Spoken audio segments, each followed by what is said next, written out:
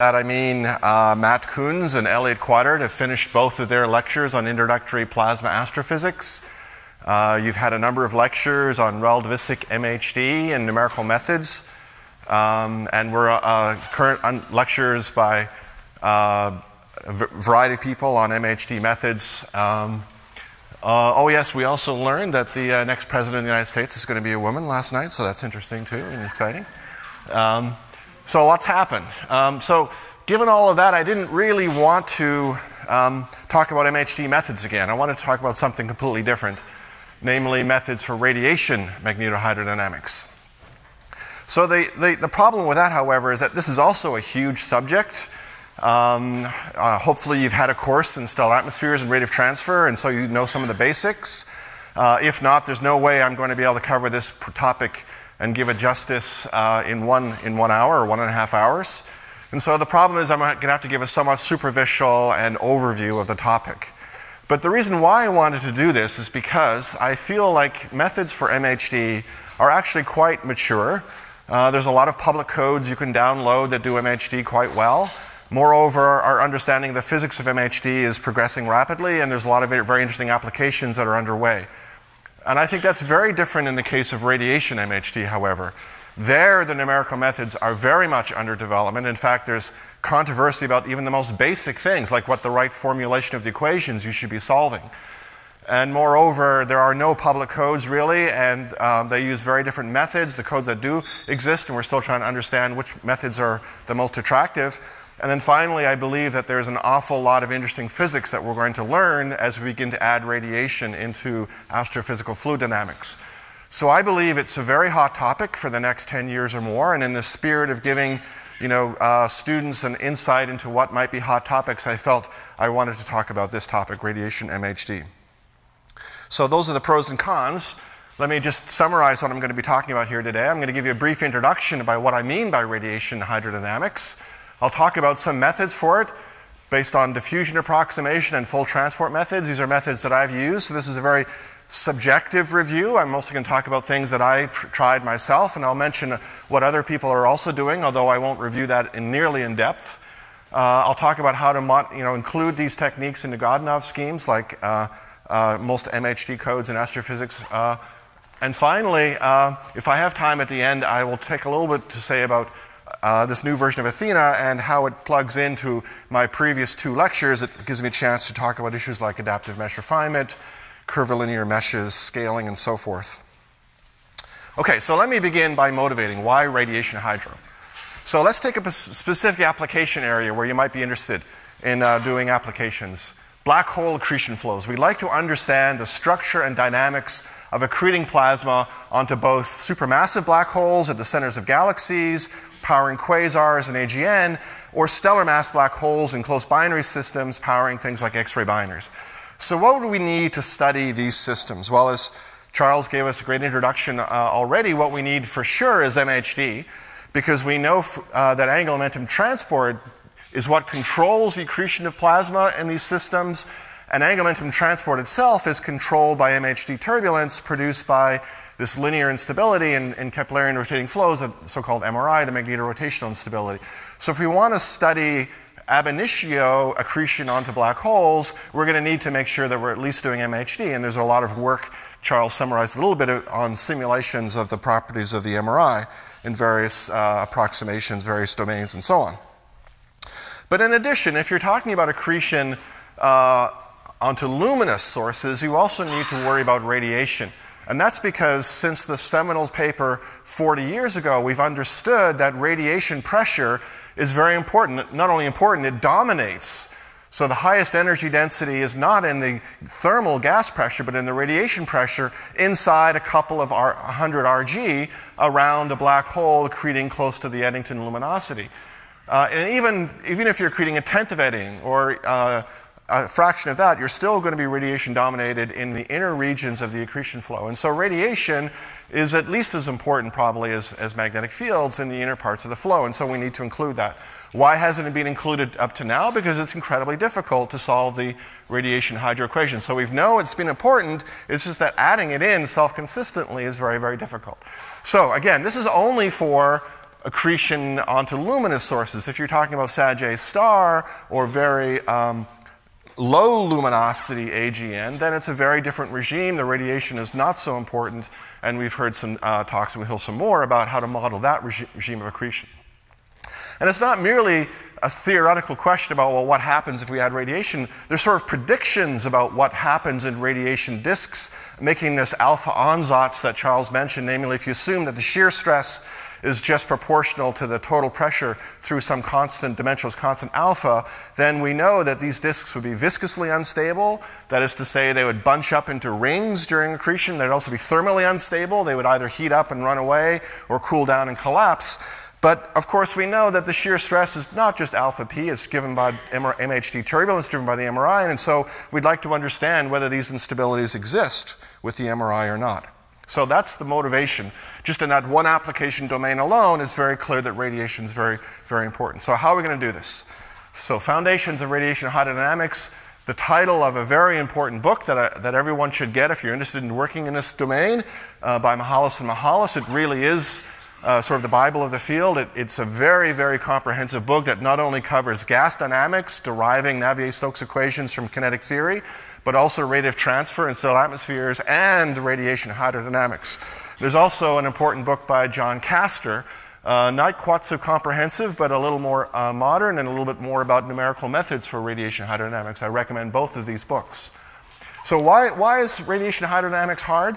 Because which equations to solve? Do we solve the radiative transfer equation directly, or do we solve its moments? That's exactly analogous to asking, do we solve the collisionist Boltzmann equation for ions and electrons, or do we solve the fluid equations, the moments of that Boltzmann equation to evolve the fluid variables? It's exactly analogous, but unlike the plasma case, where there's a clear-cut answer to that question based on the collisionality of the plasma, there's no clear-cut answer to that question in radiation hydro, because generally the photon mean free path varies enormously in almost every case you can imagine. Which frame should you solve the equations in? Should you solve them in the Lagrangian co-moving frame of the fluid? That makes the scattering and material interaction terms really easy. Or should you solve them in the Eulerian, the grid frame, which is where you're solving the fluid equations? Or should you try to use some mixed frame in between? People make different choices here. If you're going to use the moment equations, how do you close those moment equations? And I'll talk a lot about that. Moreover, just as a mathematical problem, it's challenging because the form of these partial differential equations, the moment equations, changes depending on the regime you're in. They're either hyperbolic in the streaming limit, or they're mixed hyperbolic parabolic in the diffusion limit. And so your numerical method, numerical methods that are strictly built for solving strictly hyperbolic problems are not necessarily going to map very well for the diffusion regimes. There's a very wide range of timescales in the problem, varying from the light crossing time all the way down to flow times, advection times. And since the light crossing time can be enormously shorter than flow times, you may need implicit methods to get rid of light crossing times if they're not important in your problem. The dimensionality of the problem is enormous, and adding frequency dependence just makes it worse. And so most people right now are working on gray or frequency integrated problems. I'll talk a little bit about that.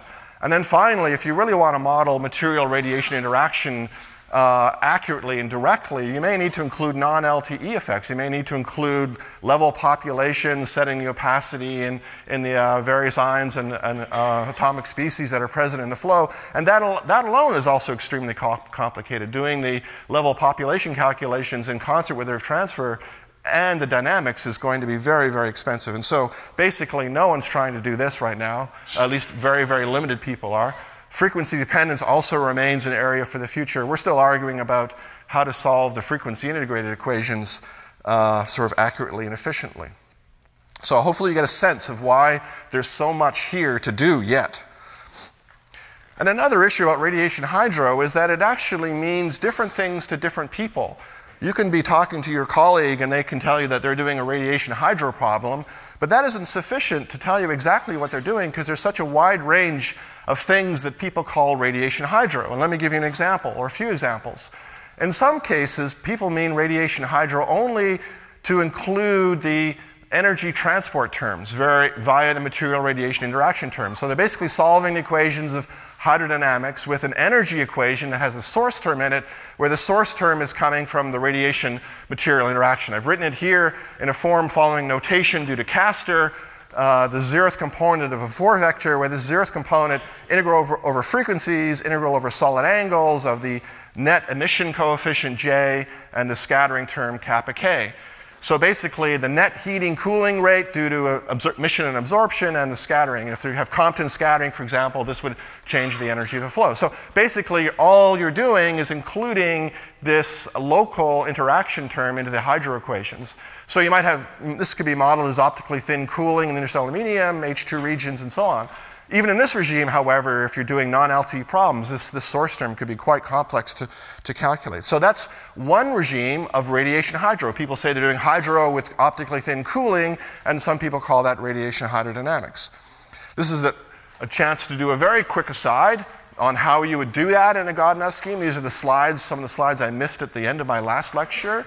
Aside of adding these source terms into the equations, it's really very, very straightforward. If you're using something called operator splitting, which is a common technique, there's basically two ways to go. Either you embed the source terms directly into the multi-step integration, time integration procedure. For example, using Runge-Kutta methods, you would include the source term directly in every substep, or you could just split it off completely. The latter is only first order accurate in time, but is quite a lot easier to implement and is often used.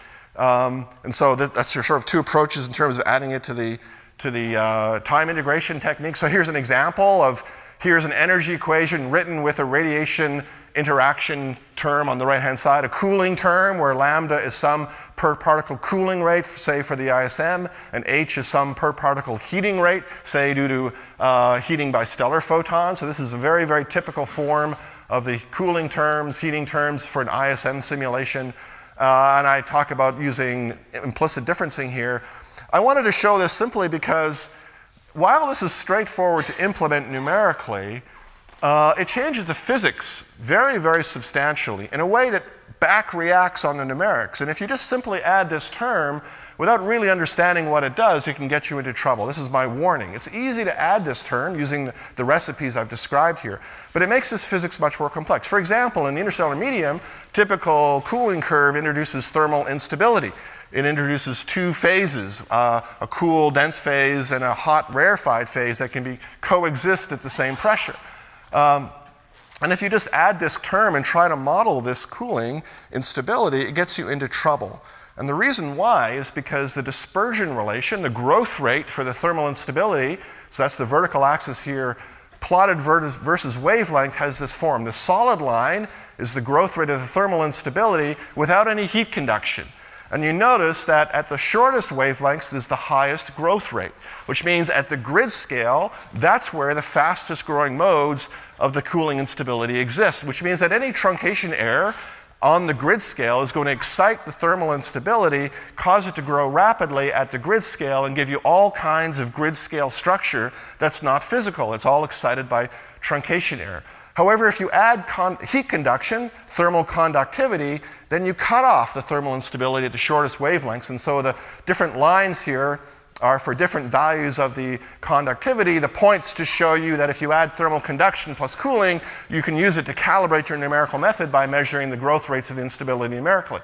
The importance of the thermal instability is it cuts off the importance of thermal conduction is it cuts off the thermal instability at the grid scale. And that changes the nonlinear outcome of this very substantially. If you do a multidimensional hydrodynamical calculation of the thermal instability, just including cooling and no conduction, you get all this fragmentation at the grid scale into these tiny little fragments the size of the mesh. Whereas if you include conduction to cut it off, you get much more structured flow that's resolved. And it's likely this is not correct, and this is the actual structure of thermal stability. So it's sort of a warning that while you can add these terms in, you have to be careful. They change the physics, and you may need to add in other things as well to get an accurate solution.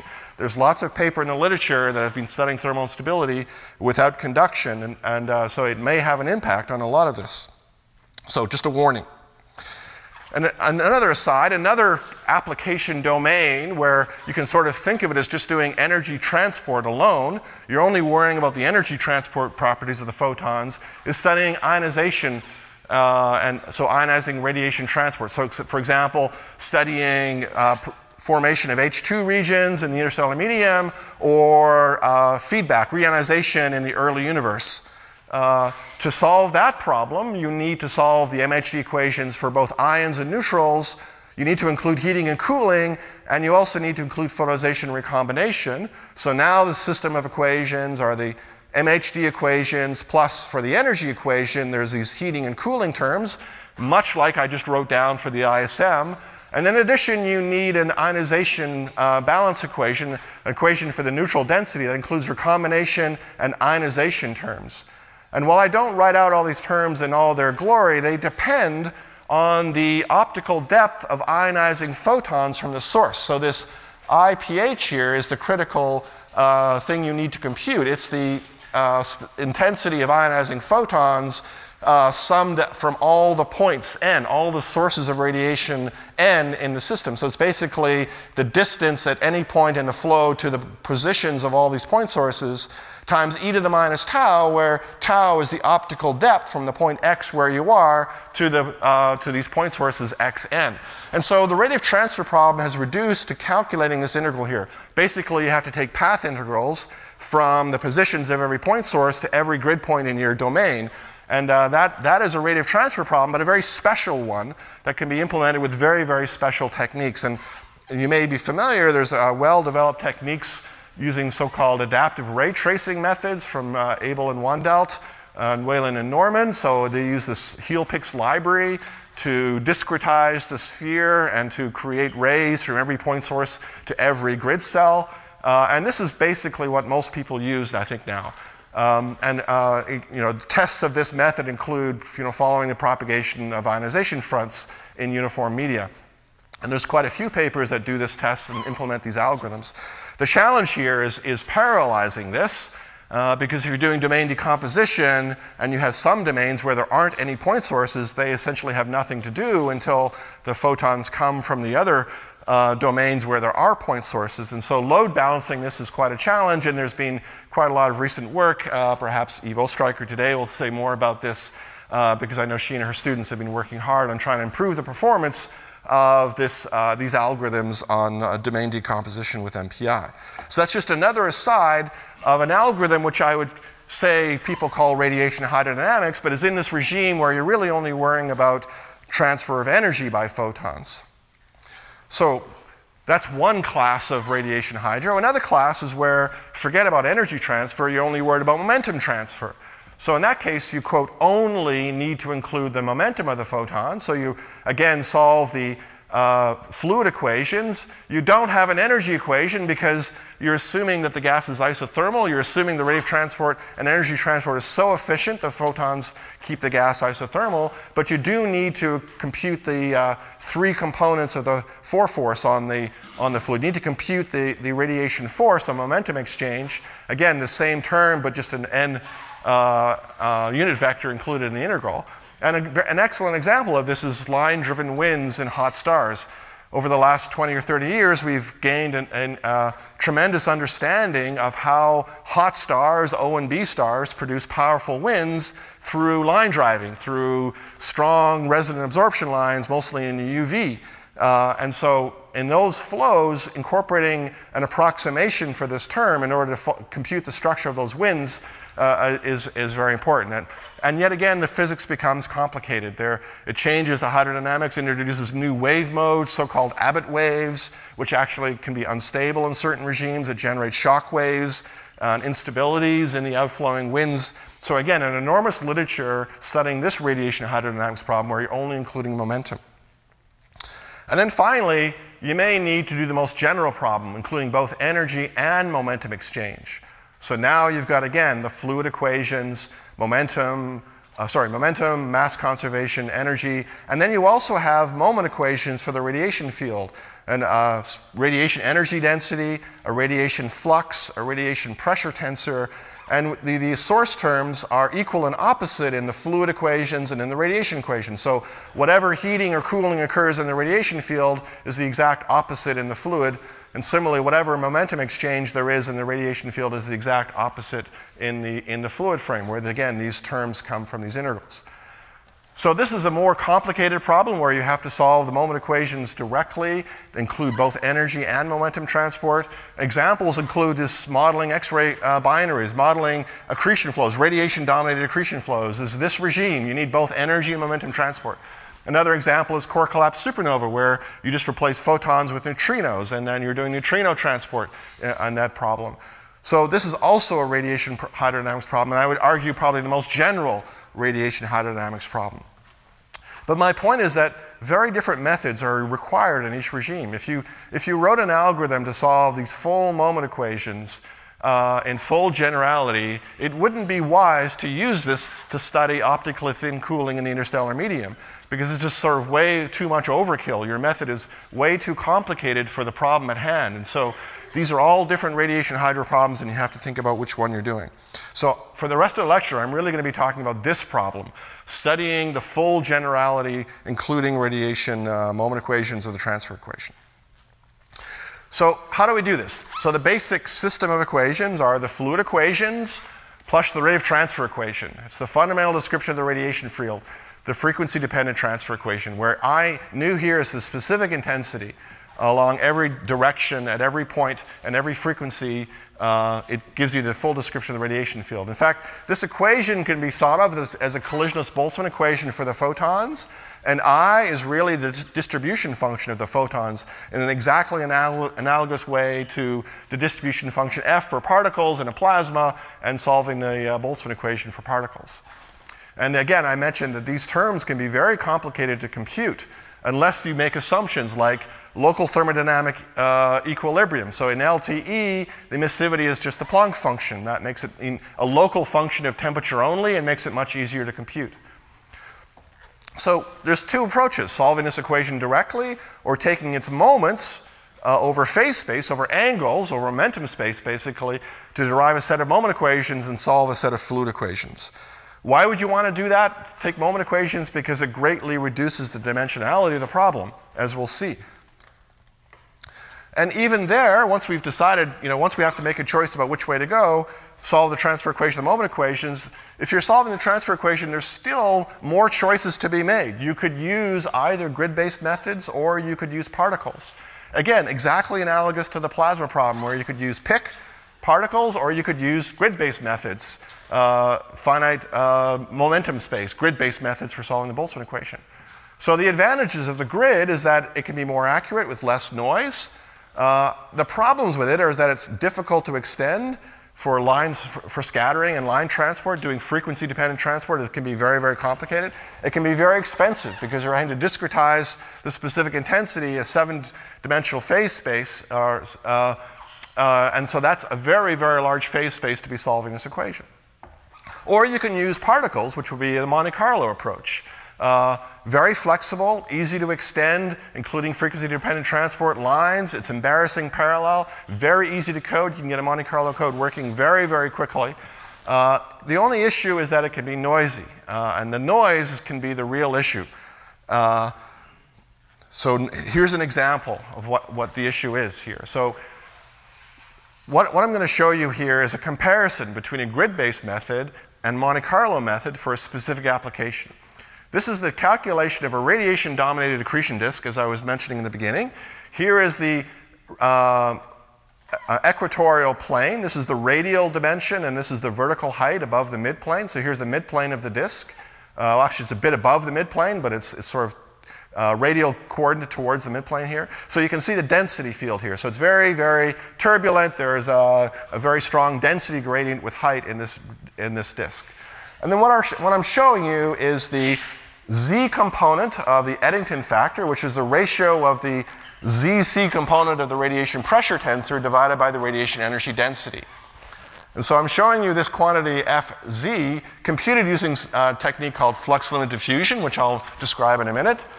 using something called short characteristics, a grid-based method to solve the transfer equation directly, using either 24 angles or 168 angles, and also using Monte Carlo, using 10 million photons, just to take a snapshot of this flow, no dynamics, just take a snapshot, solve the transfer equation, compute this Eddington factor, compare them. What you see is that the grid-based method and Monte Carlo agree extremely well. That's good. They're both getting the same answer to the transfer equation. But you can also see that even with 10 to the 7 photons, there's still a lot of noise, especially down in the lower region. This is noise at the level of 1% or so. And if you're doing radiation hydrodynamics and you're getting 1% fluctuations in the pressure because of the noise in Monte Carlo, that's going to generate a tremendous number of sound waves. It's going to interact with the turbulence. You probably want to beat that noise down more. And so it's not so much that Monte Carlo isn't giving you an accurate answer for I, it's that we're taking these moments, right? We're taking the second moment of I, dividing by the 0th moment, and we're demanding, and we're looking for slight asymmetries in these moments, and we're requiring that those be accurate to fractions of a percent. And that's where it's very, very challenging to beat down the noise in these radiation pressure-dominated regimes. If you're not doing a radiation pressure-dominated regime, this noise wouldn't probably matter because there's really no coupling from the radiation pressure on it, and so it might be much better. So this is what I mean by the noise can matter in an application, for example, radiation pressure-dominated disks. So by the way, this Monte Carlo method was also a lot more expensive. It probably could be greatly improved. We're probably not using the best optimized method, but nonetheless, it's going to be extremely expensive to do this compared to grid-based methods. And let me just point out that which one of these pictures doesn't look like the other? I can't sing it like they do on Sesame Street, but that one is just in left field. It doesn't look anything like the other ones. In fact, what it looks like is the density field. You can see that all the features that are in the flux and diffusion Eddington tensor are all actually replicated in the density field, and they're not like what's going on down here. This is a warning sign that FLD isn't really giving you the appropriate Eddington tensor. It's not really giving you the right answer for this pressure tensor in this regime for reasons that I'll explain in a while. Now, having dumped on Monte Carlo, let me say it's really great, actually, especially for general relativistic problems where, following photons along geodesics is complicated. Here's these beautiful images from Josh Dolans and Charles Gammey of what the flow in Sagittarius A star might look like if we ever had Event Horizon Telescope with enough resolution to really see this at 1.3 millimeters. These are different inclinations of the disk. No noise there. It looks absolutely beautiful. And so Monte Carlo, when applied to problems where you're not radiation pressure dominated, can look beautiful. Moreover, we're making images here, so you can cover the image plane with as many particles as you want. We're not sampling every three-dimensional point in space to compute an Eddington tensor like you need to do for radiation hydro. All we're doing is computing what the photon field looks like in the observer's frame in some particular direction. And so you need way, way, way, way fewer packets to do that and get a beautiful image. So Monte Carlo certainly has its place. It's certainly an attractive area for all kinds of problems. And this is what I'm saying. We don't really know for all problems which the best way to go is. I'm going to describe for you one kind of problem, or one kind of approach, grid-based methods.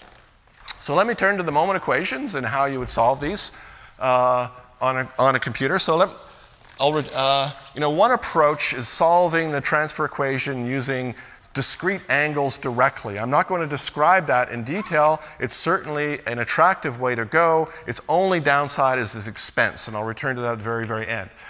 But an even more attractive way to go is to use these moment equations because it greatly reduces the dimensionality of the problem and makes the problem much cheaper. So I'm going to focus mostly on solving methods that use the moment equations. So here they are, written out again. Hydro terms in black, the MHD terms in blue, the radiation terms now, including the source terms, written in red. This is the system of equations we have to solve. E is radiation energy density, F the flux, P the pressure. These source terms can either be calculated in the fluid frame or the Eulerian frame or some mixed frame. Mixed frame, I think, has emerged to be the most popular because that is to say you calculate the source term in the fluid frame, but you calculate all the other radiation quantities and fluid quantities in the lab frame. and you transform back and forth between the two in order to calculate these source terms. You can either do these transforms analytically using order V over C expansions and get analytic forms for the terms, or you can just simply Lorentz boost the quantities at every time step to compute the source terms, and then Lorentz boost them back into the lab frame to add the source terms to the fluid. Either way works just fine. So the issue in solving these equations comes down to a closure. So we know from the Hydro equations that it involves a higher moment of the particle distribution function P, but we have an equation of state that relates this second moment of the distribution function to lower order moments. P is a function of density and temperature, and so we know how to close these equations. We don't know what that is for radiation. In the same way, we have a second moment here, the radiation pressure tensor, but we don't know how this tensor is related to the energy density and flux. We cannot assume that the distribution function is Maxwellian due to frequent collisions and therefore write down an analytic closure for the, or an analytic equation of state. We don't know what that should be, because in general, photon collisions don't exist, and they don't make the distribution function Maxwellian for sure. So the critical issue is, what is this closure? How do we relate the pressure tensor to, say, the 0th moment, the energy density? We can just arbitrarily write it in terms of some unknown tensor F here. We can just simply define the ratio of pressure to energy density to be a tensor F. We call this tensor the variable Eddington tensor. And so our challenge is to calculate F, the ratio of P to E. And there's various ways to do this. Some people, or one approach, is to use something called flux limit diffusion. That is to say, let's just assume that the flux is given by Fick's law, just the gradient of the energy density. I don't need this anymore because I know what the flux is directly, where lambda here is some limiter that prevents superluminal transport in optically thin regimes. If I just applied Fick's law directly in optically thin regions, I would find a flux that exceeds C times E. That would be violate causality. I'd be transporting energy faster than at the speed of light, than photons are limited to the speed of light, so that would violate this condition. So this limiter is just a factor that has the right limits in the optically thin and optically thick regions to give us the right solution. So this is one approach.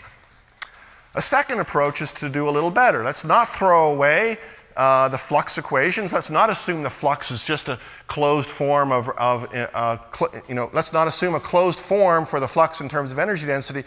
Let's actually calculate the flux using an Eddington tensor that has a specific form. Let's just make an assumption about what this Eddington tensor is, but still keep all of the radiation moment equations. And the assumption that one makes is sort of written out here in all its glory. The underlying assumption is that there is some frame of reference in which the radiation field is isotropic, and I just need to calculate the transform between that frame and the frame of the flow, and that will give me what the Eddington tensor is in my lab frame, and then I can apply that. So all I'm doing is making an assumption about the isotropy of the radiation field in some frame. Given that assumption, you can write down what the Eddington tensor should be in terms of this factor C, so on here. And it has the right limits automatically. It goes to 1 in the streaming limit, and it goes to 1/3 in the diffusion limit, just like it should. They're all sort of built in automatically into the form of the equations that come from this. And that's called the M1 closure, and it's proving to be very popular. Finally, I could just compute this Eddington tensor directly. I can use what we would, we call this the VET method, but it's really just calculating F. You just make an assumption about the time dependence of the flow. Let's just assume the light crossing time is extremely fast. So this is valid for Newtonian flows, in which case I can just take snapshots of the flow at every time step and solve the time-independent transfer equation. And so the transfer equation is only depending on path S. So here's my MHD grid, and every grid cell, I discretize the specific intensity I into very many different angles, and I solve the transfer equation over the entire mesh, including scattering, including sources and sinks, to compute what the radiation intensity is everywhere at every angle, and then I simply take numerical quadratures of that specific intensity to compute what the pressure is directly, and I also compute the 0th moment, the energy density directly, and then I know what the Eddington tensor is everywhere on the mesh directly, and I use that to close the moment equation. So I'm just solving the transfer equation directly. The only assumption I'm making is that the light crossing time is very fast, so I can solve the time-independent transfer equation. Of course, if you're doing relativistic flows, you can't make that assumption. You're going to have to solve the time-dependent transfer equation directly along every ray using similar techniques, and I mentioned that as another way to go. So let me go back and talk a little bit more about each of these methods, sort of their strengths and weaknesses. So flux limit diffusion. So we've just made this assumption that the flux is just proportional to the gradient of E, and then we've got this flux limiter. And it just reduces the MHD equations into what effectively is a diffusion problem, two-temperature diffusion. I have a radiation energy density E here, and I have a material energy density small e, and I need to integrate two energy equations, one for the radiation field and one for the fluid field as well. But I don't have the flux, because wherever the radiation flux appears in these equations, I just replace it with this form. So I have the only independent variable is the radiation energy density. And the beauty of this is it's very easy to solve. I have only an extra equation, and it's a diffusion-like equation. I may need implicit methods to solve it, but it's going to be straightforward. The real con is that I've lost a lot of information. And the most important information I've lost is I don't know what the direction of the flux actually is. I've assumed that the flux is parallel to the gradient of E, and that assumption can be violated very easily. There's lots of flows, optically thin flows, where the radiation is going in one direction and the gradient of the energy density is in some other direction. And the classic example of this is shadowing in optically thin media. Flux limited diffusion doesn't allow for shadows to form in optically thin media. Why? Because if you have a dense cloud of gas being illuminated by a radiation field casting a shadow, so let me draw the picture. Dense cloud of gas, radiation field coming from the left, casting a shadow behind it. Well, the shadow would represent a region of very low radiation energy density, whereas the illuminated parts would be very high radiation energy density. So if I take the gradient of the radiation energy density, it's going to be very large and in that direction. So flux limit diffusion will think that there should be a very large flux of radiation in that direction, and so it's going to fill in. Over time, it's just simply going to diffuse around until finally the radiation energy density is uniform everywhere, and there will be no shadow anymore. And so this is a consequence of having the flux given by the gradient of E, and it's unavoidable. Could be a problem, maybe not a problem. It all depends whether shadowing is really important in your flow. Other issues there, they're sort of more subtle and more important for radiation-dominated regimes where, for example, radiation shear viscosity might be important. That's actually not present in these equations. And I say a little bit more about the flux limiter. There's various forms. Livermore and Pomeranian is probably the most popular. Also another one by Minerbo. It gives you the right limits. In the optically thin limit, it gives you fluxes that are just C times E. Whereas the optically thick limit, it reduces to a third and gives you that F is proportional to grad E as it should. And these methods are able to do radiation hydro in the optically thick regime very, very well. They capture shocks, for example. Here's the so-called subcritical shock. It's a radiation-dominated shock. I'll describe a little bit more in detail a little bit later on. When this plot was made, there was actually no good semi-analytic solution for these subcritical shocks. So the solid line is not an exact solution, it's an estimate.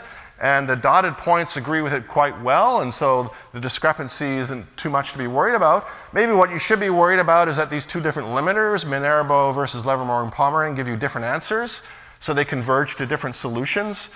So, what you assume about the flux limiter changes the solution, and which one are you supposed to use? And in general, there's no answer to that question, and so that's a little bit worrisome. But it works well.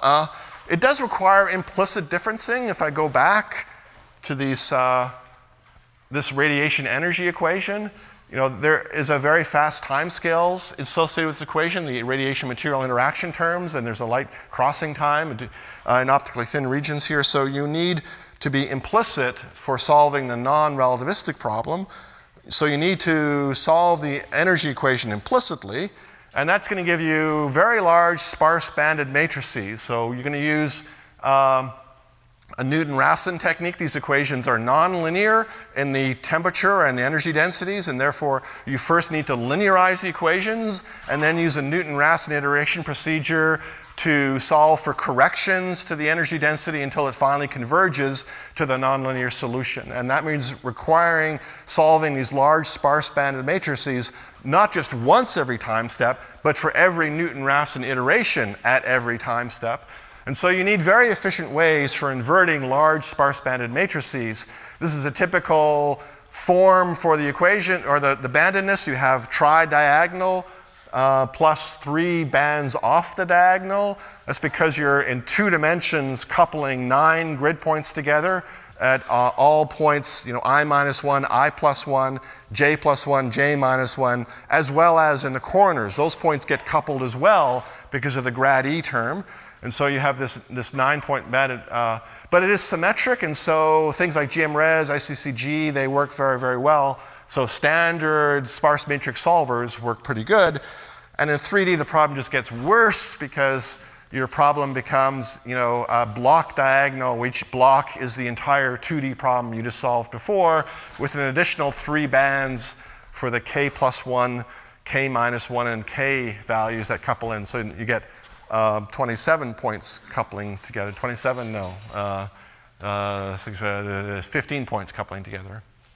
So the challenge of doing flux-limited diffusion is solving linear algebra problems. So the discretization is straightforward. The implementation is straightforward. The challenge is solving these matrices, either using some package like ICCG, so conjugate gradient methods, or GMRes methods, so-called Krylov subspace methods, or maybe multigrid or your own rolled matrix solver. That's where all the challenge is. I should say that there are approaches that get around having to solve the implicit problem by making the speed of light smaller than it actually is physically. And this works because, say, if you're looking at the interstellar medium, typical flow velocity or dynamical flow speed might be 1 kilometer per second or so. But of course, the speed of light is 5 orders of magnitude larger than that. So, and do you really need this enormous range between the dynamical flow speed and the real speed of light? Probably not. You need the speed of light to be much bigger than any other flow speed in the problem, but it doesn't need to be 5 orders of magnitude bigger. You might get away with making it only 100 times bigger than the interesting flow speeds in the problem. That's a factor of savings of 1,000 potentially, or you could even make it even smaller than 100 times. But the point is, you can make the speed of light artificially small, then solve the problem explicitly and not have to worry about inverting these matrices. And some careful analysis shows that this works well, although there are some conditions. You can't make it too small. It depends on the optical depth of the problem you're looking at, but you can derive conditions, and Eve and her student did this back in 2013, and so with these conditions, you can sort of know what the appropriate limits are for using this reduced speed of light. And it doesn't just work with flux-limited diffusion. In fact, it's not for flux-limited diffusion. You can use more complex transfer methods and make them explicit by using this so-called reduced speed of light approach. So I just want to mention that, but to understand it, you're going to have to dig into the literature in depth.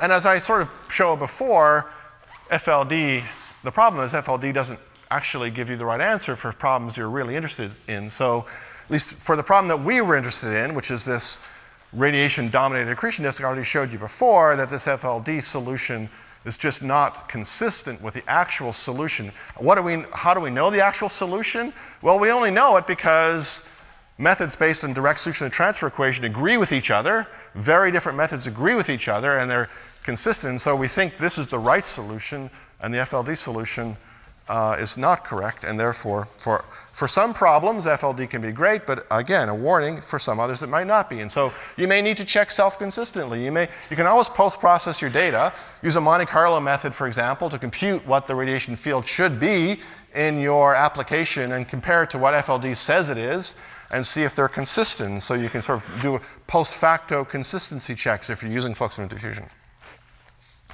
Let me move on to something more sophisticated, M1, which is a significant improvement over FLD in most circumstances. It avoids these problems, for example, the lack of shadowing because it keeps the flux as a separate variable. It solves not just the radiation energy equation, but it also, in 3 dimensions, solves all 3 components of the radiation flux equation. And it keeps the radiation pressure tensor by assuming that the Eddington factor is given by this M1 closure that I wrote down before. And that essentially is using local information to construct what the Eddington tensor should be and then feed it into the radiation moment equations. And then you just move forward. Once you have written down the equations, you write down the discretization. You're going to get very large sparse-banded matrices that you'll need to invert every time step. I'll talk about that again in a second. And it certainly fixes the problem with the shadowing, for example, because now the direction of the photons, the flux is independent from the energy density, and so you have enough information to distinguish. But it has been realized that it brings in other issues, which may or may not be important in various applications. Again, we're still trying to understand the effects. And one thing that I think everybody agrees on is the so-called photon collision phenomenon with M1, namely if you take 2 point sources in an optically thin medium and you allow the radiation field from these 2 point sources to expand at some particular time, you get these interacting spheres of radiation. Basically, photons are streaming away from these 2 sources and creating the source structure. And at M1, it generates this interaction in between because photons collide and stop, and then like a fluid are sort of squirted out the top and bottom. Photons behave more like a fluid than independent particles in the M1. That comes from this underlying assumption that there's a single frame where the radiation field's isotropic. That's okay if you have one source of radiation field. You can always transform to a frame where the radiation from that source is isotropic. But if you have 2 sources, and they're sort of producing photons in opposite directions, you're standing at a point in space and you see photons, a delta function of photons going that way and a delta function of photons going that way. There is no frame you can transform that'll make that radiation field isotropic. So M1 says, let's take the middle frame, make the radiation isotropic in that frame, but that generates photons moving in these directions as well, and isotropic in that central frame. So photons collide and interact, produce this flow in M1, and I think this has been known for quite a while, but it's not understood whether it really affects anything. And here's just an image of what will happen with these photon collisions here. Here's what happens with fluximum diffusion. It's just more diffuse, as the name might say. The contours aren't nearly as sharp as they might be from a formal solution of the transfer equation. So I guess the conclusion is that M1 is certainly more attractive if you have a small number of sources because it keeps a lot more information and it does a lot better job in representing the radiation field. And if you have a lot of sources of radiation and they're in an optically thin medium, if you have a dozen point sources in an optically thin medium, then you may need to be worried, or you may need to at least check whether or not M1 is performing well for you. And then finally, I mentioned this variable Eddington tensor approach. And I've already described this slide of how we do this. I'm just sort of reminding you again. We have this variable Eddington tensor approach. This is a different way of doing it. And you could solve the Eddington tensor using short characteristics. This is the technique that I've described on the previous slide. It goes back to the 1980s. It was developed for doing stellar atmospheres. And it basically solves ray segments that cross a single zone. And at cell edges, then you interpolate the ray segments from the neighboring cell. There's no one ray that crosses the entire mesh.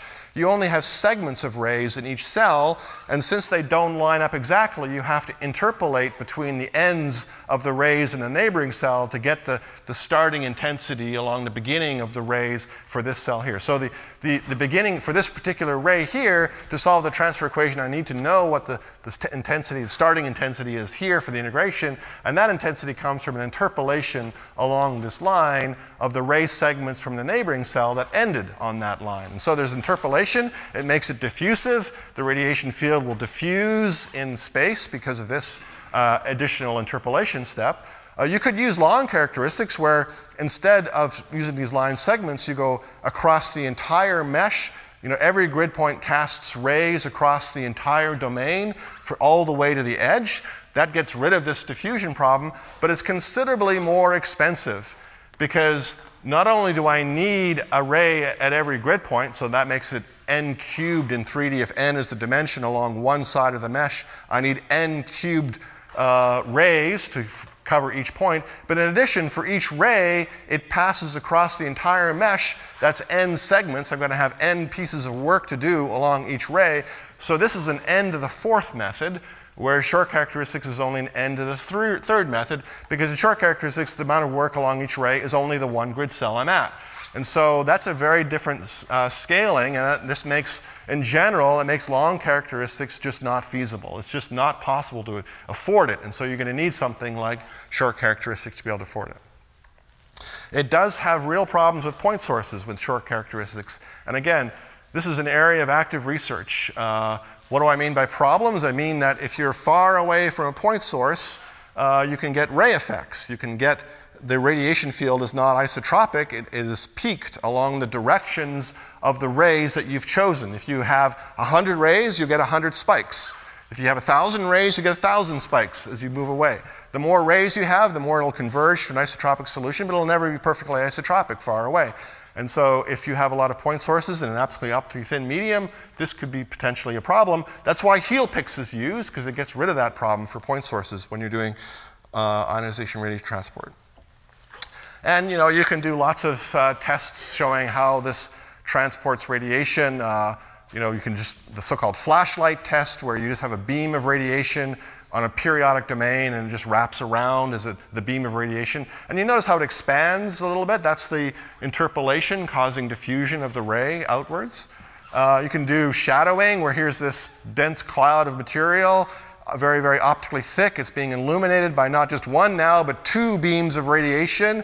And so it's generating this complex shadow behind it with umbra and penumbra. And so you're getting all the appropriate phenomenology of shadows when you're doing these transfer tests, as you should be, because you're solving the transfer equation directly.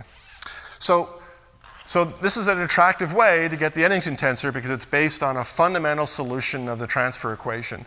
There's no approximation other than that the light crossing time is very, very short. And so that solves the closure problem. So that's sort of all I want to say about the closure problem. Let me move on as to how you would then embed this into an MHD code. Because just solving the transfer equation to get the Eddington tensor, or using M1 to get the Eddington tensor, is not enough. You still have problems, because you have, in the fluid equations, you've got these extra source terms, as we saw before, and these source terms can be very stiff, meaning that the amplitude of these terms could be much larger than the flux divergence terms on the left-hand side. And the stability of these higher-order Godunov schemes can be strongly affected when you have very stiff source terms, when these terms are much larger than the flux divergence terms. And so you need to do something careful.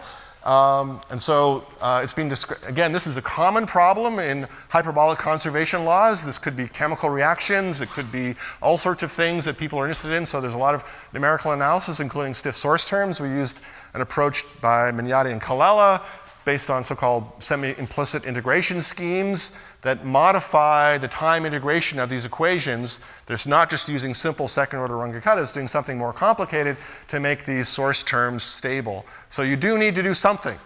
Could be so-called IMEX, it could be this Picard iteration, but you need to do something special in your time integration to make sure these stiff source terms are being calculated appropriately.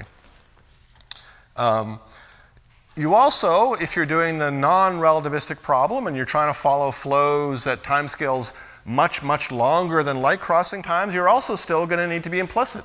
In the same way you need to be implicit for flux and diffusion, you need to be implicit for solving these moment equation methods. So if you want your time step to be much bigger than the CFL condition for the light crossing time on a grid cell, you got to be implicit. And so you solve the radiation moment equations implicitly. The challenge now is that you have 4 variables, unlike the flux and diffusion where you only had the radiation energy density. Now you've got the radiation energy density plus 3 components of the flux. So you have a 4x4 system at every grid point to solve, and there's spatial coupling terms.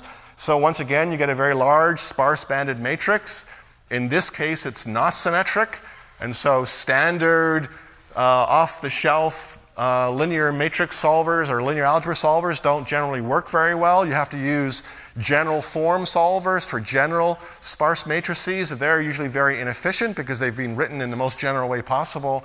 So we found that it's much better to write your own solver for the steps here. So we implemented multigrid methods. Multigrid are very attractive approaches for doing these sparse matrix solves. So multigrid methods can be quite efficient, and they were better than any general matrix solver we could find out of PETSC or Hyper or any other library we could find online. At the end of the day, solving these implicit moment equations is the slowest step in the algorithm, because once again, I have to invert these very large sparse matrices, and I may need to do it iteratively using Newton-Raphson, and so that's where all the expense is in solving these equations implicitly. Okay, so you can put it all together. We have all the ingredients. We have moment equations. We've settled on solving the moment equations. We've got various ways of closing them. Could be M1, could be VET. We've got this implicit solve to handle the short light crossing times. We have modified time integration schemes like IMEX or Picard integration to handle the stiff source terms. We're ready to put it all together and do some tests, and I'm a big fan of linear wave convergence tests, so you can write down the dispersion relation for linear waves in a radiation-dominated flow. It's actually a challenge. I say you can write it down, but actually it's quite complicated. There are many modes, many new modes, and there's both damping and propagating modes, and so the dispersion relation gets complicated. Here's an example of the dispersion relation for radiation-dominated acoustic modes. Here's the phase velocity and a damping rate for 3 different ratios of the radiation pressure to gas pressure. Small p here is a gas pressure dominated case, capital P here is the radiation pressure dominated case. And you can see that for different parameters, for different ratios, you get different damping rates and dispersion rates. The stars here are the numerically measured damping and phase velocity, and they agree extremely well, and they converge. And so here on the right-hand side is in fact a convergence plot measuring the L2 error versus number of grid points per wavelength for 2 different cases, 2 different optical depths per wavelength, and 2 different ratios of the gas to radiation pressure. So you can confirm the fidelity of your method very quantitatively because you can measure L2 errors for known analytic solutions, or at least semi-analytic solutions. You can vary the resolution and parameters of the problem and make sure your method is convergent across the entire application domain you intend to use. So this is what makes these tests so useful, is they're quantitative. They allow you to confirm the accuracy of your method and convergence of your method directly. You can also do nonlinear tests. The downside of linear wave is that they're linear. They're not exercising all the terms in the equations. And so it's important to do nonlinear problems as well, and shocks are a good one. We saw some shock tube problems last time. But shock tube problems in radiation hydro is, again, in itself another research area. Calculating the structure of radiation-dominated shocks is non-trivial. There's no analytic solutions, and you need to solve these problems semi-numerically. In the last 5 to 10 years, there's been several groups that have computed for the first time the structure of radiation-dominated shocks using both the Eddington approximation, that is the Eddington tensors a third, and also relaxing that assumption. I'll show you that result next. And the shock's more complicated because, so we have flow coming in from the left. Generally in hydrodynamics, there'd just be a discontinuous jump and then a constant post-shock state on the right. And we would calculate the jumps via the Rankine-Huguenot conditions. But that's no longer true with radiation because the problem's non-local. Because I can have photons streaming streaming ahead of the shock and actually heating the fluid before it ever gets to the shock. So you get this precursor region where the fluid is being heated up. So the curves are showing you the gas temperature T and the radiation temperature theta in a particular flow. So you can get preheating.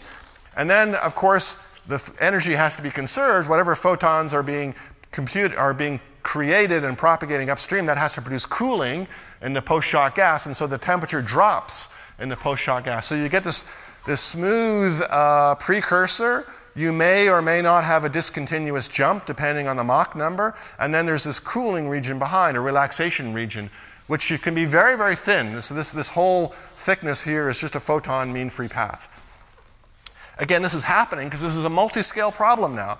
You see, there's not just a particle mean free path, there's also a photon mean free path. And those two things can be very, very different. The particle mean free path is extremely short. It's a fluid. Everything's very, very collisional. So it's much thinner than this discontinuity here. That's the particle mean free path. But the photon mean free path can be enormously bigger than that. And so the shock wave is spread out over this new characteristic scale in the problem, the photon mean free path.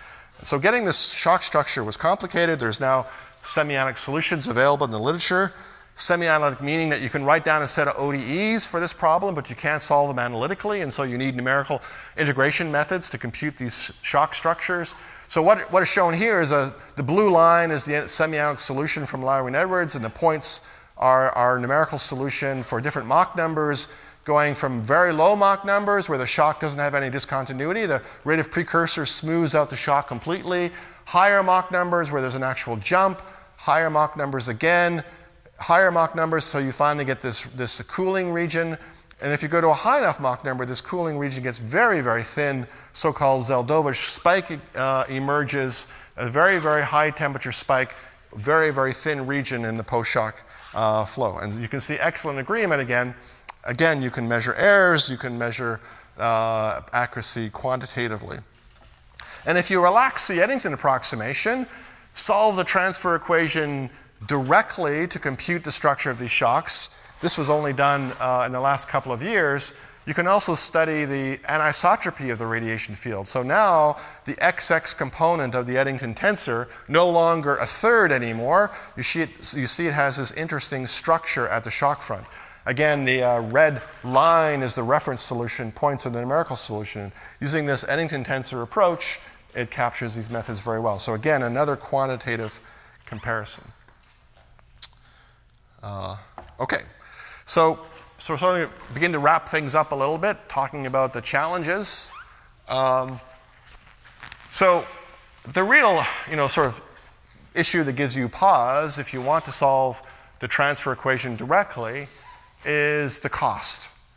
Because using explicit differencing for the rate of transfer equation is going to cost you nx times ny times nz, the number of grid points in each spatial dimension of the domain, times the number of angles you want to integrate the equations at, times the number of frequencies. So this is obviously at least nm times nn more expensive than the radiation, or than the fluid dynamics is. And if you want to have 100 angles and 100 frequencies, that's 10,000 times more expensive, right? It's impossible. Why are we even talking about this? Well, is it really that expensive? Because first of all, the cost to integrate the MHD equations for one grid cell is a lot higher than integrating the transfer equation. The transfer equation is really very, very simple. No complex Riemann solvers needed. The number of floating point operations to update the fluxes, if you like, of the transfer equation are at least 10, maybe 100 times less than to integrate. And this is sort of known by experience. And so that's a factor of 10 to 100 savings in integrating the transfer equation over this dimensionality. Secondly, you can make fruitful progress by assuming gray opacities, frequency-independent problems. That gets rid of that problem. And so then you can do 100 angles for roughly the same cost as the MHD. And that's already very interesting. Now, of course, there are still many problems where frequency dependence is going to be very, very important to include. But I think we can still make progress in understanding radiation-dominated flows where scattering, for example, dominates. And if you're in the very, very highest energies, electron scattering might be the most important source of opacity. That's modeled well in the gray limit. And so dropping this frequency dependence is a fruitful direction. And moreover, in the future, there's a lot of data, a lot of parallelization possible. So don't minimize the importance of progress in hardware. We're going to get, right now we have 10 petaflop machines. This year, they're installing 200 petaflop machines, a factor of 20 times faster. And the thought is within 5 years, we're going to have exaflops, so 100 times faster than we have today. That factor of 100 takes care of that scaling here. Think big. Think about the future, what's coming. You don't have to be running on the biggest machine. You don't have to be on the exaflop, but we just ride along the coattails. That is to say, the machine you have in your department may not be an exaflop, but it's probably going to be a petaflop because they're going to be so cheap.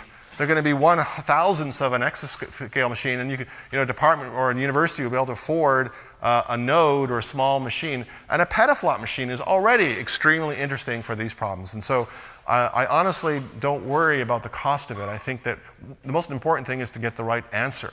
And moreover, here's the opportunity. This is assuming a very silly discretization, uniform in angle and frequency everywhere. We already know that adaptive mesh refinement works exceptionally well for improving the performance of spatial refinement.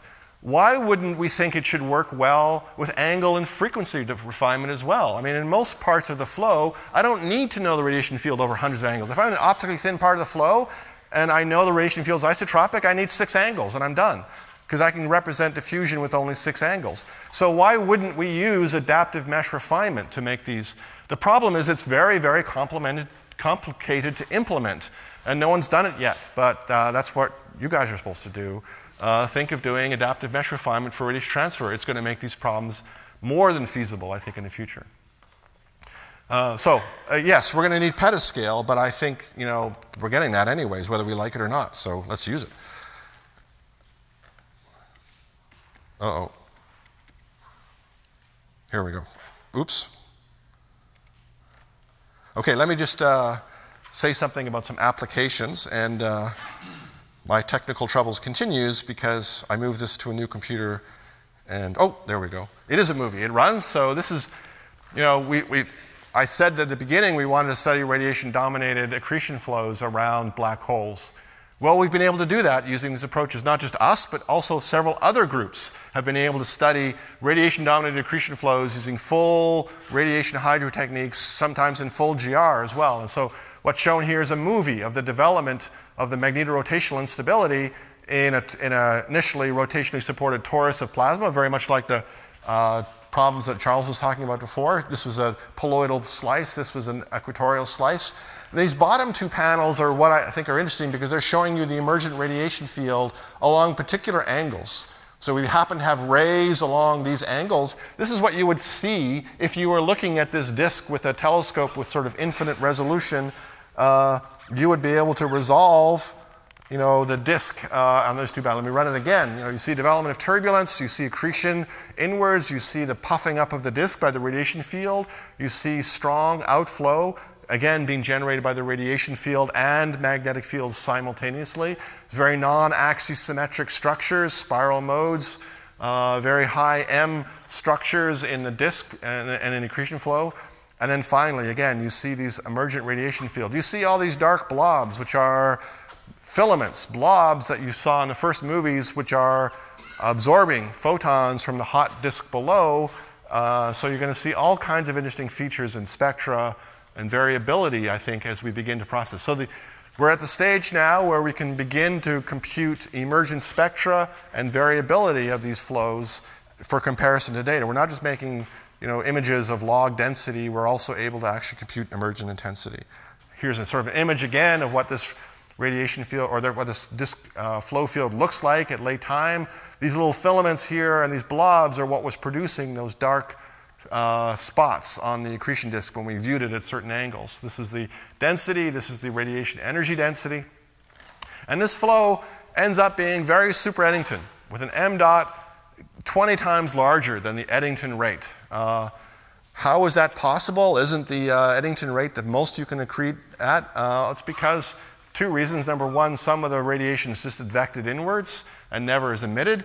And number 2, the radiation can escape more easily along the poles and through the disk. And so you can have super Eddington accretion when, in these flows quite straightforwardly. And as I said, we can make spectra. And so recent work is taking Monte Carlo. I said it was a great way to post-process the data. It is. So you take a snapshot of that radiation MHD simulation. You post-process it with Monte Carlo to compute a spectrum. You then feed it into the XSpec package to count for instrument response for, say, XMM or NuStar. And then you compare it directly to spectra of ultraluminous X-ray sources, which we think are super Eddington accretion flows. At least that's understood to be the case at the moment. And so you can compare the observed versus theoretical spectra. So the wiggly line, of course, is the observed spectra. The smoother lines are not a fit. There aren't any free parameters in our models. We just have a radiation spectrum. We just can fit it, we just put it through these lines. And so remarkably, these spectra, these emergent spectra, agree extremely well with the high energy tails seen in these accreting X-ray sources. And so we can begin to make quantitative comparison between these kind of simulations. And already it seems very, very, very promising. I say there's no free parameter, there's only a normalization. So to be clear, we don't know at what level to draw this line. It can slide up and down with freedom because we don't know what the mass of the black hole is in these sources, and we don't know what m dot is in these sources. So m times m dot is an unknown value. So we can simply slide this up and down, and we've chosen the best fit normalization. And is that reasonable? What m times m dot do we get? It's perfectly reasonable. It ends up being like a 15 solar mass black hole, I think, with an m dot, which is right in the range that we're computing here. So there's a self-consistency in the check that the normalization we need agrees well with the range of parameters for these observed sources. So again, I think this is where some of the frontier is right now, is computing spectra and variability. Okay, so any questions? I know this has been a fire hose of stuff. Hopefully you downloaded the slides, and so you've been able to go through that. Questions? Yep. Just one quick question. Sure. Is this problem exactly self-similar? I'm sorry, is this problem? Exactly self-similar if you can rescale it. That's an excellent question. So self-similar in black hole mass, for example? Yeah, the beauty of the MHE equations is they're dimensionless, and you can solve, any problem you like if you properly scale the units of mass, length, and time to whatever values you want. So you think you should be able to do that here, and the short answer is yes, and the long answer is no.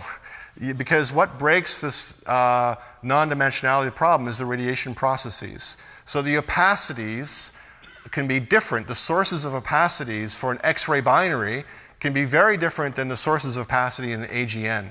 And so you cannot just scale these from one to the other. So for the AGN, the disks are much cooler, and it turns out that it seems like iron opacity is extremely important in those sources. The X-ray binaries are very, very hot, millions of degrees. All the iron is ionized, and the iron opacity is not important for those problems. And so you need two different opacity laws to study AGN versus X-ray binaries. So unfortunately, when you add radiation, it almost always breaks the non-dimensionality problem because you need to account for the appropriate sources of opacities in your problem. Question? Yeah, so what's the advantage of solving both the mode equations with closure you can do from a discrete ordinance method as opposed to just using a discrete ordinance method and iteratively solving that? The advantages of solving using, of using the variable and yes. Yes. Closure you actually compute the transfer Right. equation as opposed to just directly solving the transport equation. Yeah, so the main advantage is reducing the dimensionality of the problem, basically, right? So by solving the transfer equation and computing an energy tensor, then I only need to store the energy density, flux, and pressure. I don't need to store the specific intensity everywhere.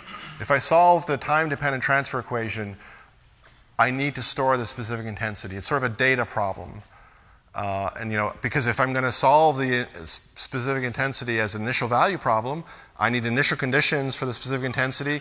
I need to store it everywhere over all angles, and I need to integrate it forward in time. So I need to add another three-dimensional array with dimensions, number of angles, and numbers of frequencies for every grid cell. With the variable energy tension approach, I'm taking moments of it at every grid cell, and therefore I don't need to store it. I need to compute a temporary variable, which I sum in. So I only need one array, which I just compute a running sum. Every time I do another angle or frequency, I just do a running sum. And so there's a memory savings in doing it. That's really, but otherwise, you're right. It's really not much different. In fact, to be honest, this flow here was computed using a rate of transfer equation with a time-dependent transfer solver, because we just bite the bullet and solve the rate of transfer equation directly over all angles, and that's really very straightforward. It's not difficult to do. Question in the back. On your fit to the ULX, Yes. what was your in your Monte Carlo code, where does the photon come from? Where does the photon? Do you have temperatures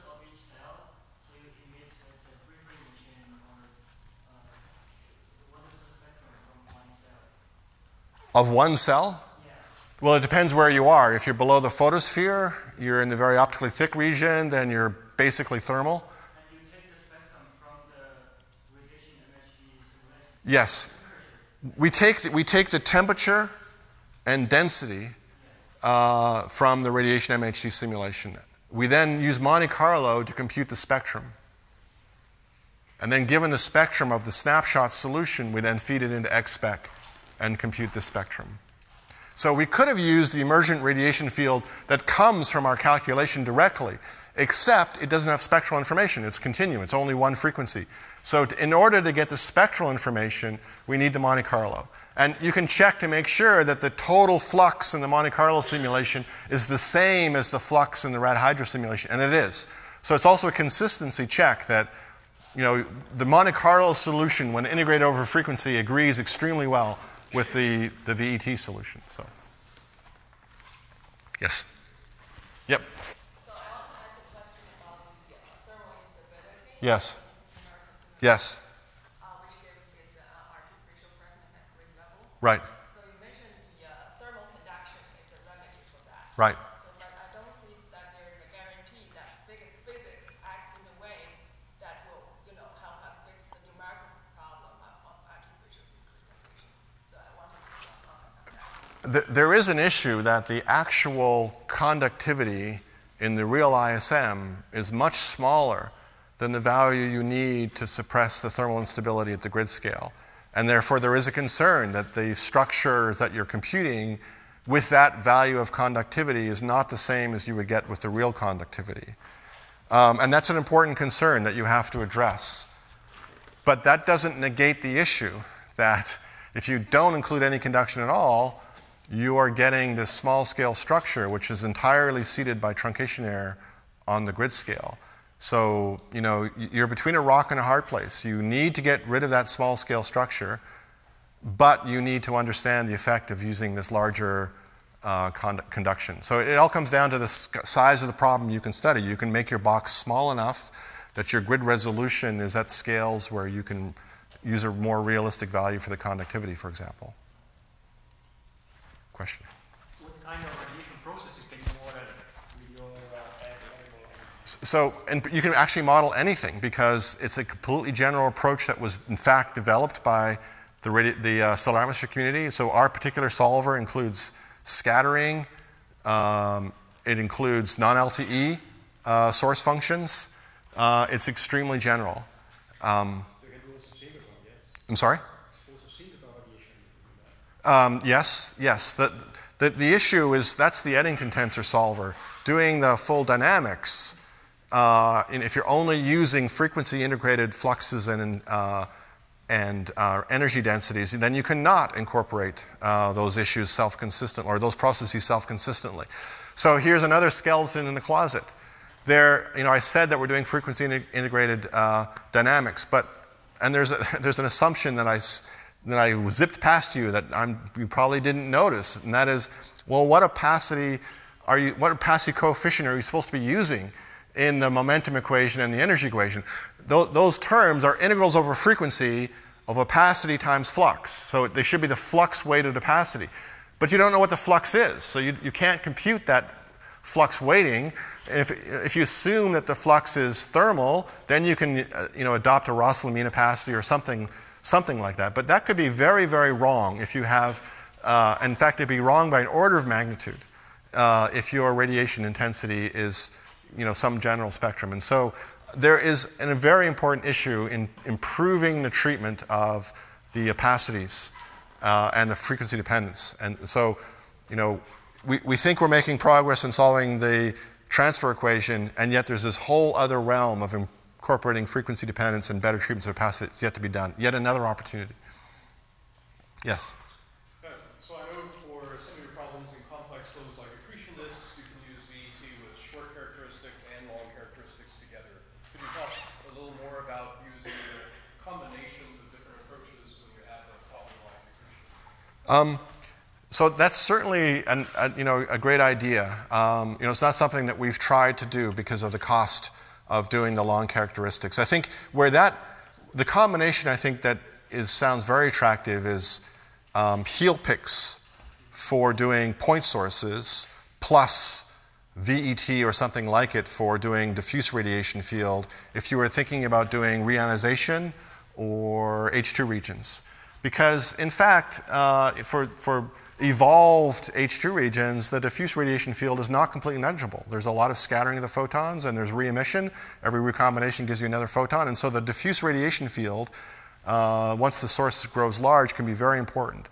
And so the current heel-pix approach doesn't incorporate the diffuse radiation field. So being able to do both, being able to do point sources and the scattered and re-emitted radiation could be important step forward, and that's where maybe a combination of approaches. Something, it's not really long characteristics, but it is a kind of a characteristics-based approach for doing the point sources.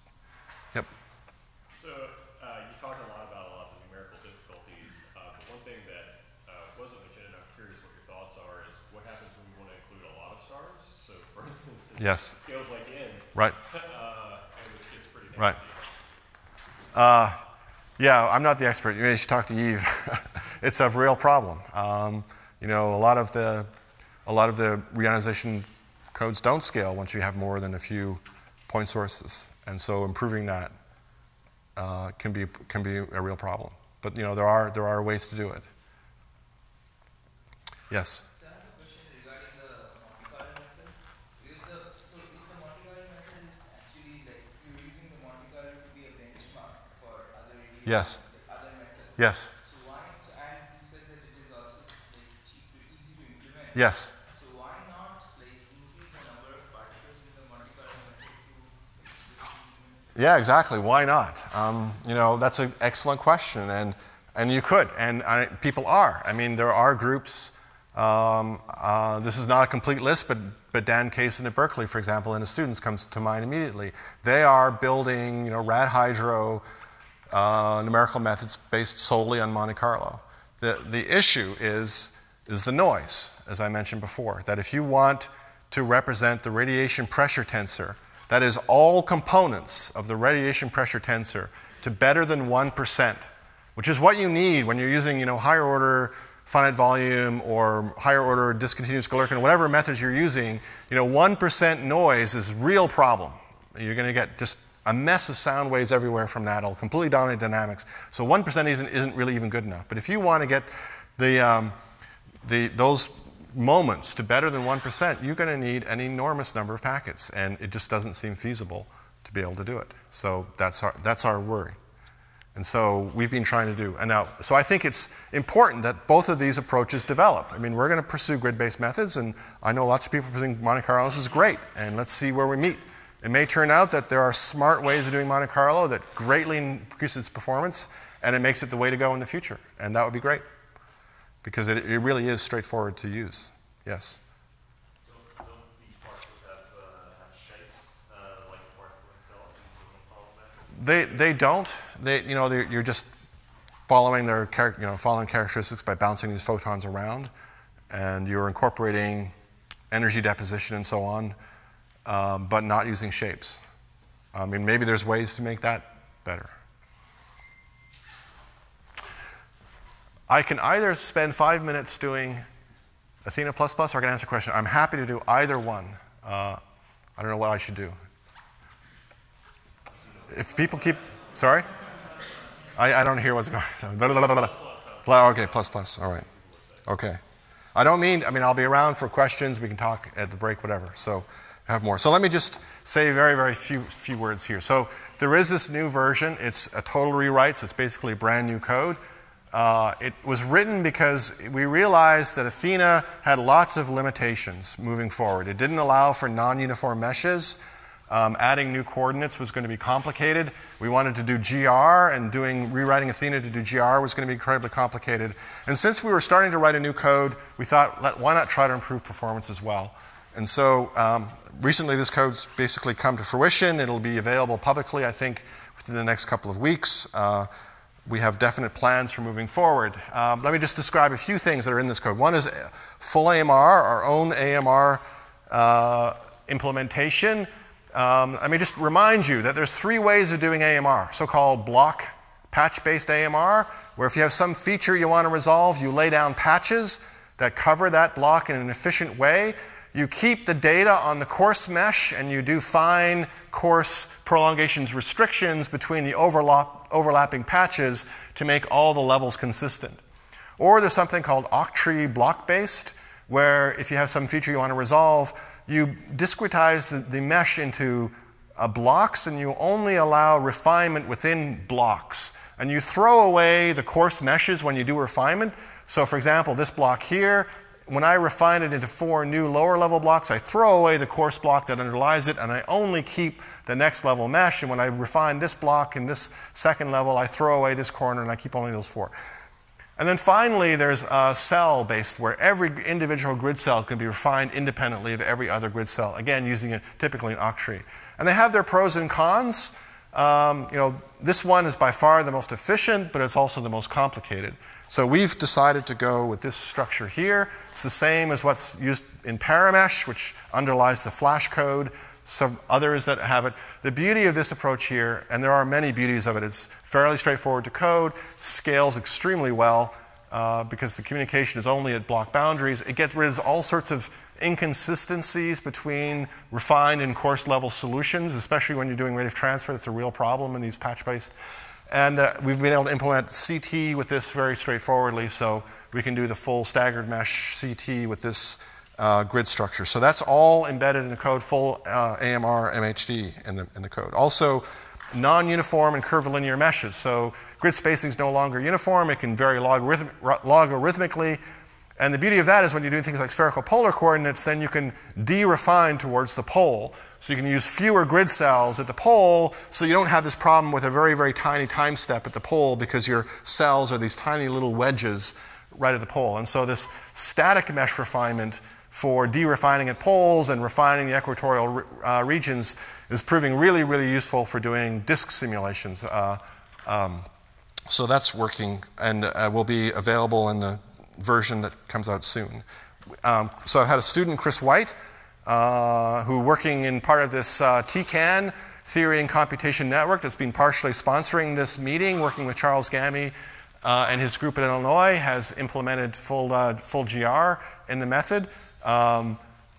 It's somewhat different than codes like HARM. For example, it's using different Riemann solvers, and it's using the staggered grid version of constrained transport. Both of those are different than what's in HARM.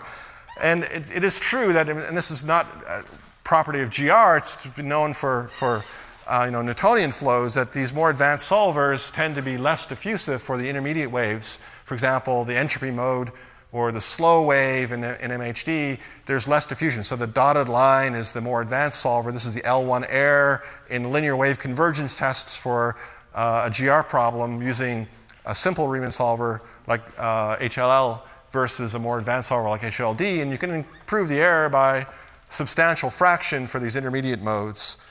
Of course, as I mentioned before when I described Riemann solvers, for the fast modes, they're exactly the same because the simple solvers are using the fast wave speeds to compute the intermediate state.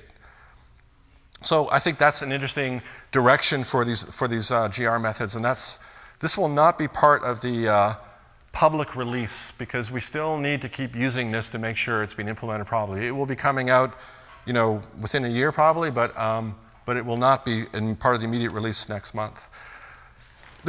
We worked hard to make the performance of this code improved because, again, we all leave a lot of performance on the table when we're using modern processors. They really are very, very powerful, and because we're not exploiting the vector units properly or not doing the cache use properly, I think we're not really using the CPUs up to their performance. So we try to improve that. And we did this because there's a mantra in software engineering. First make it right, and then make it fast. And I think that's completely backwards when it comes to high-performance computing and science. It should be the other way around. It's because when you make a design decision, and then you embed that into the code and you make it right, and then you find out later on that design decision inhibits performance, there's no way you can go back and change it. It's in your code now and it's never going to be changeable. So for example, should you use array of structures or structures of arrays? That's a fundamental design decision you make at the very beginning, and once you've made it, you're not going to go back. And so it's better to actually figure out what is the right data layout, what is the right way to access cache to make these processors fast, and then write the code. And that's what we did.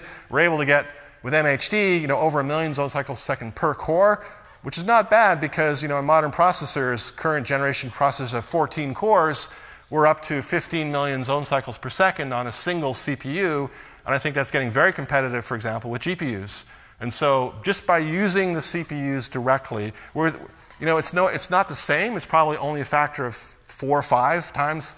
GPUs can still be 4 or 5 times faster, but it's getting attractive where, I don't mean to say GPUs are not, attractive and great things. I just mean to say that by careful optimization, you can get a lot, out of performance just by using the CPUs better. Jim, I think yes. you're saying that the GNU compiler is now lagging behind the Intel. Oh, absolutely. I mean, that's been true for a long time. If you're using an Intel processor, you need to use the Intel. I mean, I swear that Intel has a flag in the compiler that says, if GNU, then go slow, because there's all these features that the GNU compiler just doesn't do as well as the Intel compiler does. I only know G++ versus Intel, and even different versions of the Intel compiler. So version 16 can make a big difference compared to earlier versions. So we heard a little bit about this from Hal Finkel, and it's absolutely true that the right compilers are right. Let me not talk about details like the parallelization, other than to say that it's a shared memory. It's a mixed mode parallelization. Let me tell you scaling. So we do 2 things. We have mixed parallelization, and we use this task-based execution strategy, which is a way to embed MPI communication and work. It's a very simple way, a few hundred lines of code. You can write your own task-based execution model for whatever your algorithm is, and it works extremely well. So how well? Well, here's a typical weak scaling plot. This is performance per process versus number of processes. Notice this goes to 1 million. So we've been able to run this code on an IBM Blue Gene Mira at ALCF on a million processes. That's 256,000 cores, and we're getting 98.6% efficiency. That is to say, we lost 1% efficiency compared to running on a single core on 256,000 cores. So I don't think that these methods don't scale well. I think these finite volume methods scale extremely well. I mean, I don't think this is going to end. I'm pretty sure we could go to 3 or 4 times this, and we're not going to see the end of this. So these methods, the communication is an absolutely trivial part of the total execution time. It's all in the work of the Riemann solver and everything else, and so they just fly. This is why I'm optimistic about using exascale and petascale with finite volume on big machines, because we'll be able to use 1 million processors, no problem, I think. And so there's already papers coming out. This is an old slide already. The very, very first application is now published. It was even a NASA press release, so well, that's got to be a good thing, I guess. There we go. So here's my summary. So I started with the MHD methods, and I would say that they're now mature, and their finite volume methods are workhorse methods. Not to say they can't be improved and that we shouldn't be investigating new methods, and there's many very attractive methods coming out. But for now, they are an actual workhorse method. They scale extremely well to 1 million cores, even with mesh refinement.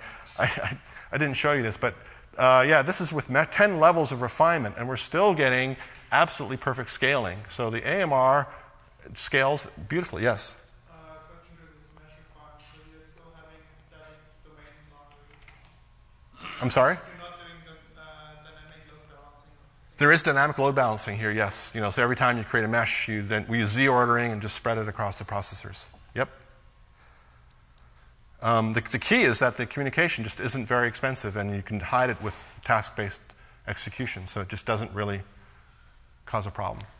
But I do think, if I were to give young people advice, I would say look into higher order methods, because I think they really are going to improve things, and there's going to be all sorts of interesting new higher order methods, including higher finite volume methods when compact stencils and these DG methods we've been hearing about. In addition, another very active area for future work is radiation hydro. I'm 5 minutes over, so I better quit. Thanks very much, and I'm happy to answer questions.